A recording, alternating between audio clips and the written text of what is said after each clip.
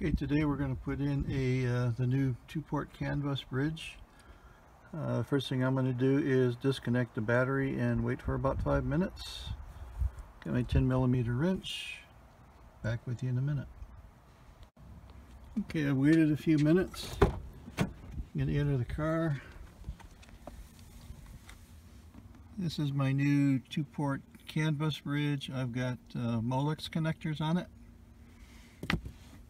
The car I've already got pre-wired, and I did this. Got a power connector tied into the CAN bus. I actually had a 3-port CAN bus bridge that was defective, so to keep the car running I built a jumper plug. This is going to come out and this is going to plug in its place, and then we'll power back up and see what happens.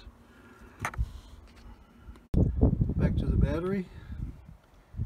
We'll put the battery back together and then we'll try the first boot.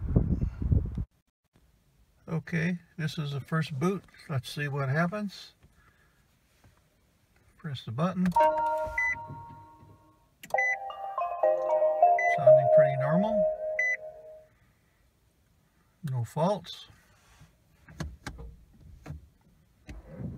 Goes in reverse. Goes in forward. Goes in economy. No faults. Looking good. Alright, I'm going to close this and take it for a little ride and then button things up. The test ride went really well. Everything worked correctly. I even tried the glide and drive. That's one of the features of the CAN bus bridge, and it worked. Now my challenge is going to be finding more of the hardware part, the CAN bus bridges. That's it. Kevin out.